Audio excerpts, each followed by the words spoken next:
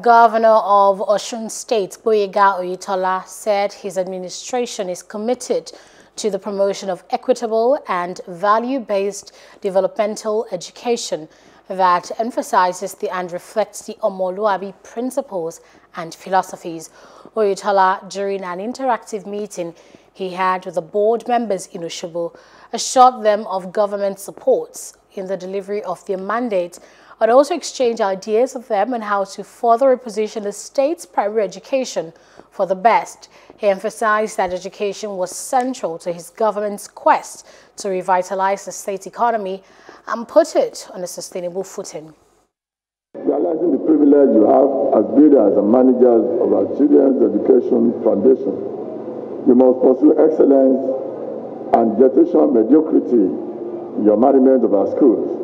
You should lead by example through focused leadership, steeped up in vision, creativity, hard work, discipline, diligence, and perseverance.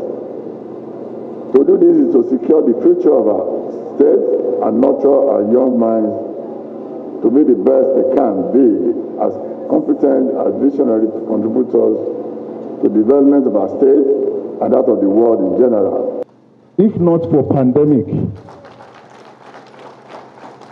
and the crisis we've been facing since last year, this interactive session has been fixed for about 3 or 4 times. But unfortunately, we are unable to have it. To God be the glory. Today, sir, we are here to thank you sincerely from the bottom of our hearts.